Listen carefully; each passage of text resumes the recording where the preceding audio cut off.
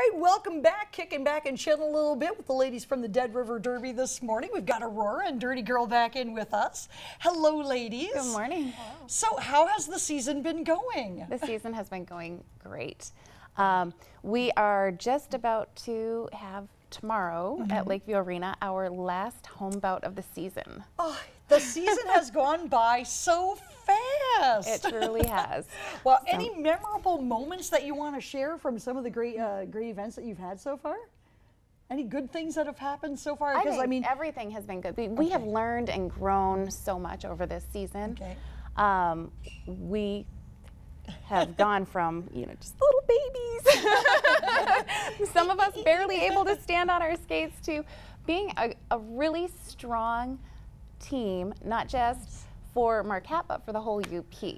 Now, I've heard that you're still at the top in the Upper Peninsula. Is that correct?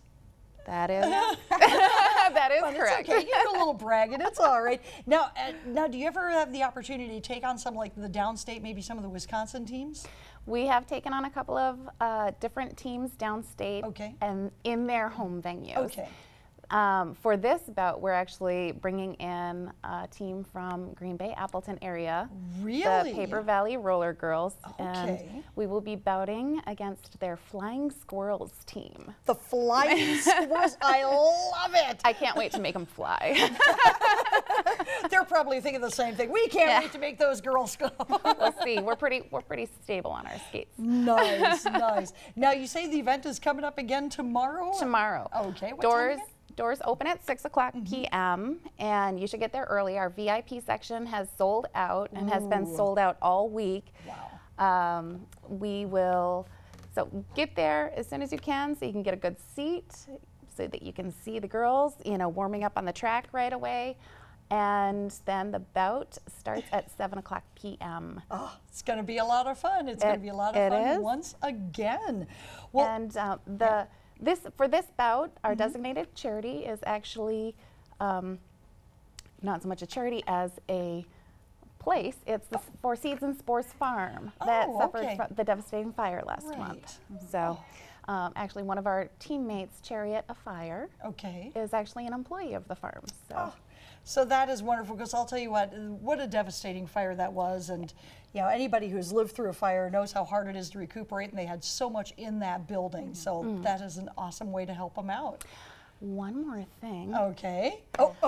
I want to make sure that everybody goes to our Facebook page, because there might be something special waiting for you there. Ooh, at the Facebook page. Okay. So they should put in there, I'm a DRD fanatic. At the Facebook page? Give me a little time to get home after this.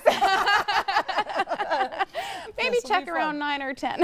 Okay, well, this will be interesting. All right, see, they always keep it spicy and have a little bit of fun, too. Yes. So. And we have a lot of information on our Facebook page, so people can learn how to be a fantastic fanatic if they're not quite sure.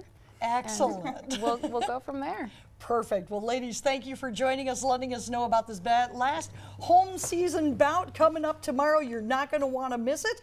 And it's going to be one of the many big exciting things happening around the UP. So your TV6 morning show will have more on that when we come back.